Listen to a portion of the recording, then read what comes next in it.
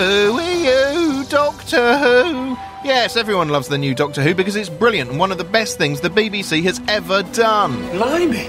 Don't laugh. But with this and 60s classic A for Andromeda being remade for BBC4, here's some other old sci-fi shows you might want to revisit. Ready for this?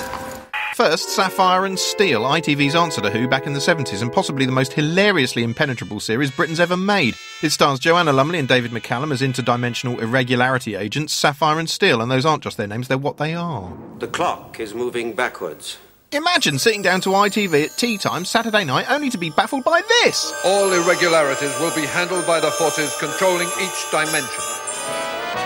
Sapphire and Steel have been assigned. It was also downright terrifying for children. Ah! Available on DVD, it's worth looking for, if only so you can go, huh? All over again. Next, Quatermass. Nigel Neal's bunch of classic sci-fi serials effortlessly shoehorned big concepts into compelling, populist drama and were clearly a huge influence on the recent Doctor Who remake. It's out of control.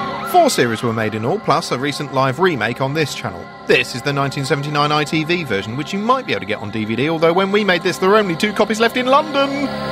Finally, Day of the Triffids, the BBC's 1981 version of the John Wyndham novel, a hammy cross between Gardener's Question Time and Dawn of the Dead, in which the killer plants aren't as big a threat as us, twatty old mankind.